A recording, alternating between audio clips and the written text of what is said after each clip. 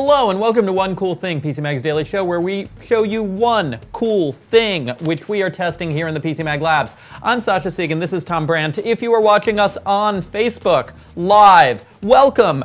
Please comment, ask questions. Social Pete here will take your questions. We can engage in a dialogue about our cool thing. If you are watching us on YouTube later, please like and subscribe. Consider coming over to Facebook at 10 a.m. Eastern to participate in the discussion.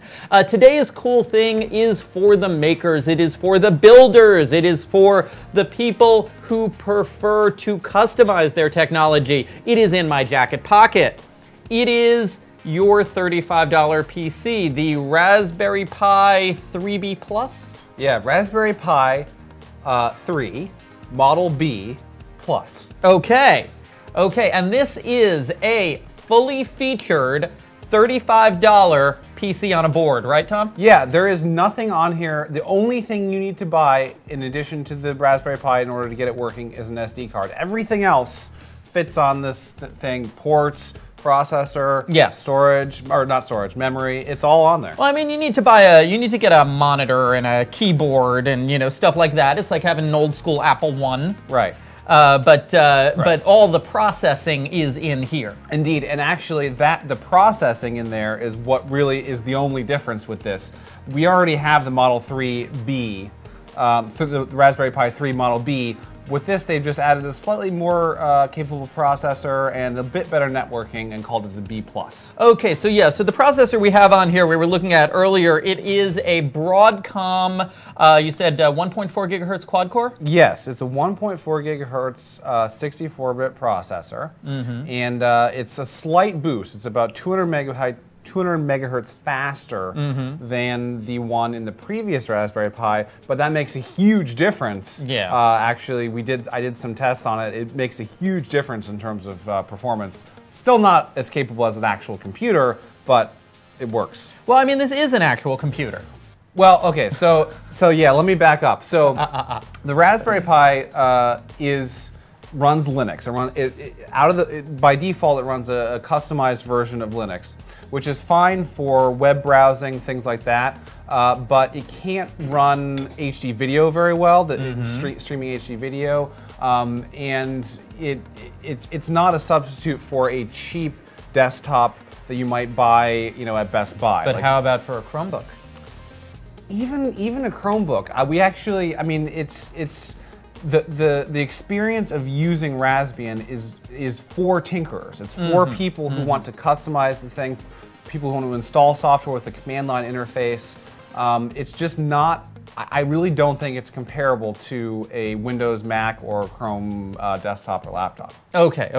Yeah, and this is a 1.4 gigahertz quad-core ARM A53 processor. It is pretty much the kind of processor that you would get in a mid-range smartphone, the kinds of smartphones that you buy from your carrier for like $100. That kind of processor. We're going to go through some more features of this tiny little computer in a moment, but let's take a question.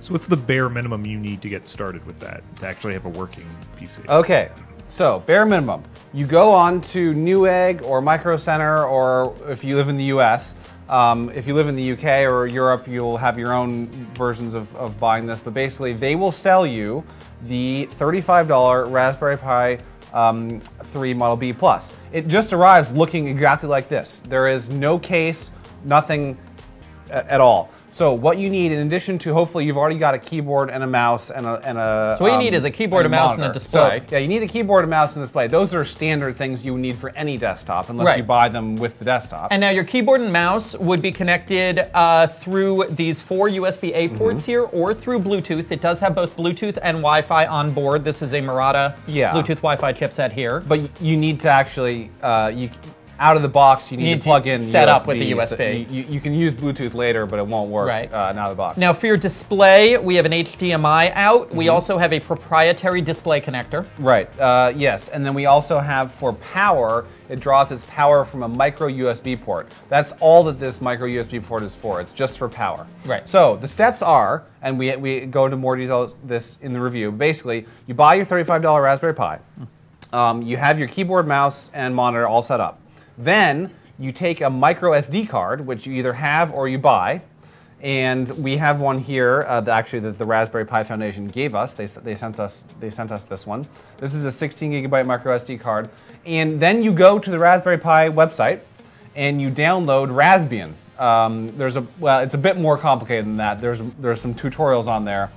You install Raspbian, which is the operating system, onto this SD card slot. You put it in, connect everything up, and then there's no power button. You just plug in the micro USB port for power, and assuming you've done everything correctly, you boot up into Linux. Yeah, now as someone who has messed with Raspberry Pis before, I will say that it doesn't have to be Raspbian. Yeah, there are actually a whole bunch of variant operating systems that will run on your Raspberry Pi. Over the holiday period, I was messing around with some kids' computer kits, all of which rely on Raspberry Pi, all of which use their own variant educational operating systems, kits like Kano and Piper, all of which have downloadable operating system packages, which you can download from their sites, unpack onto your SD card, pop into your Raspberry Pi, and then the Raspberry Pi will boot into whatever that variant operating system is. Yeah. What they all have in common so far is that they are all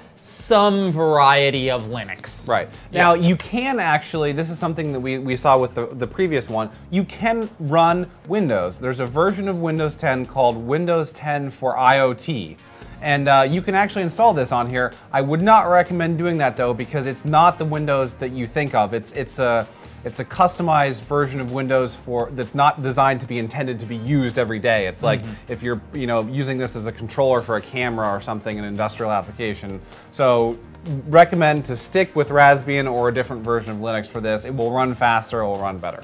Yeah, what a lot of people like to use Raspberry Pis for has to do with this on the edge here.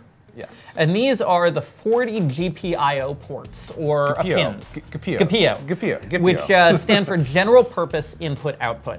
And these allow the Raspberry Pi to be literally wired up to control any of your random maker projects, right? Yeah. Yeah, you could. Yeah, because it's input and output. This thing, you can hook up a thermometer to it, and then tell it to do something if the temperature reaches a certain level, or you could hook up like a DC motor for a robot and tell it to control the robot. It works both ways. There's power and input and output on this thing. But again, that's an example of what this is for. This is way better at doing that than a desktop would be. But if you just want to watch videos, stream YouTube videos, this isn't exactly great for that. You'd be better off with a Roku or a Chromecast for that types of thing. Right. This is a maker's device. Yeah. This is for. I mean, if you're really interested in building rather than buying. So let's go ahead and let's talk about the case. Explain some of the accessories. The whole point of the Raspberry Pi is accessories. You are going to be hard pressed to just spend $35. You're probably going to spend a little bit more, and in many cases a lot more. So what we've got here, we've got the power cord, which is extra. You don't need this. You can use your own micro USB, but they recommend this because it has the correct voltage. And then we also have this $9 case, which comes completely apart. So this is the bottom actually here. And yeah, it just fits in here like the. Oh no, wait, it goes the other way. You have to go to the back, yeah. So there's a little slot for the SD cards, which be careful with this because the SD card slot is very delicate. Then you put the sides on, like so. Oh wait, no, this is that side, right? Okay. They snap in, and then you can put this. Yeah, snap. Okay. Snap. So then this part goes on the top, and this is actually great because you can either leave it like this, or so you can access the GPIO access GPIO, kind of, or you can. So then you've got, and so I recommend doing it like this if you're using it constantly because it generates a lot of heat. That was like one of the tiny, this is an amazing product. No cooling. One of the tiny downsides to this is that if you are using it for some reason for processor intensive tasks, which you could be, but you're probably not, it's gonna get really hot and shut down. It shut down a couple times while I was testing benchmarks on it because it gets too hot. So you wanna leave this open but protected. And then if you're not using it, you can actually then go ahead and put this on and then you get. Now that said, this is really cute. This is in the $9 case. That said, there's a lot of people in the Raspberry Pi community who would consider this to be a betrayal of the Raspberry Pi ethos. Because if you are using Raspberry Pi, then you should be building your own case out of little pieces of wood that you have sawed up yourself and fit together like a jigsaw puzzle. Yep, and you should also put it in front of a fan to cool it. You know, yeah, you should. It should be It should look like you are tinkering with it. You should be putting it in an Altoids box, and drilling holes in the Altoids box for the ports. Let's take another question.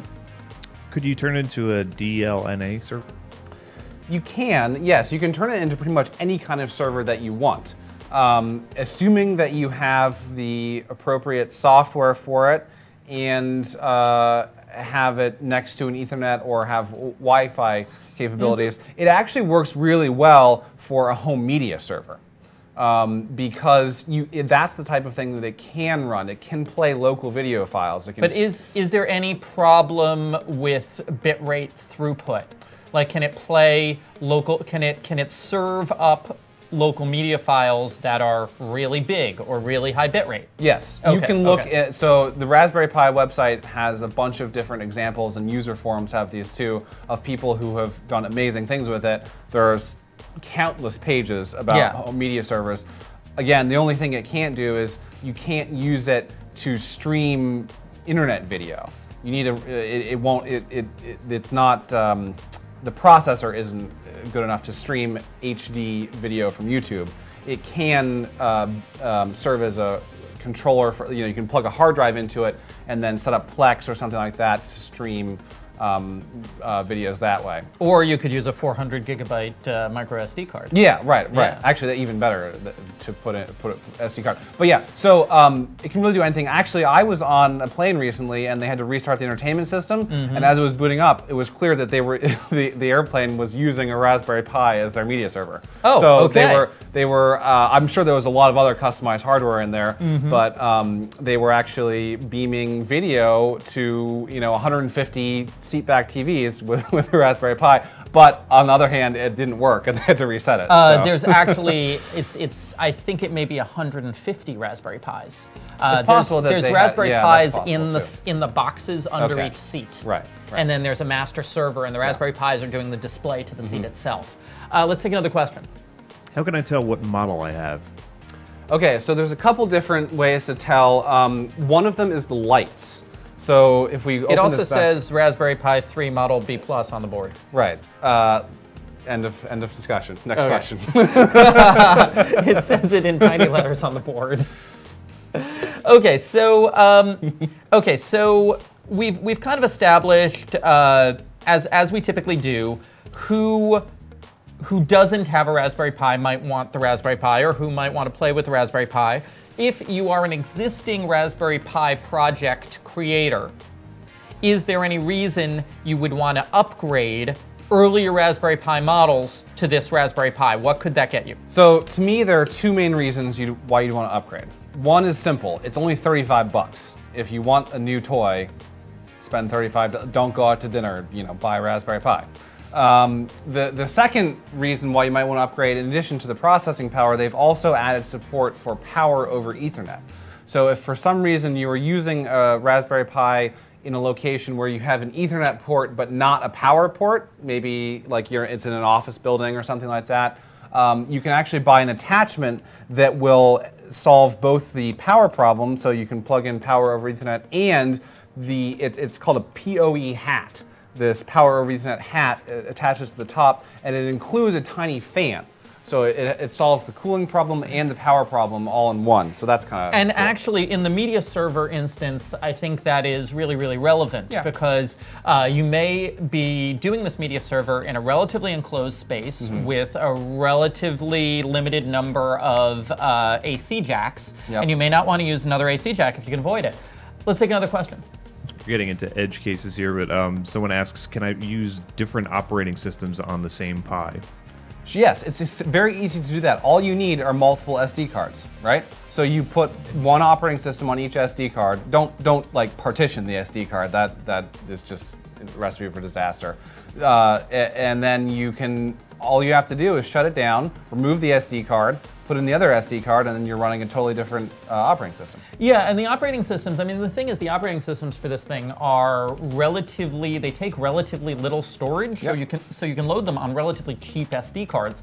You could have a slew of 16 gig SD cards with different variants of Linux or whatever on them, you know, and at the end of the day, you know, what was 16 gig SD cards, like what, $10? Yeah. Yeah. And even like 32 gigabytes, it's not that expensive now. The one downside to that, or not downside, but do you really need different? Yes, if you really need different flavors You're playing of Linux, around. then yes, This is go playing for it. around. The Yes. Raspbian,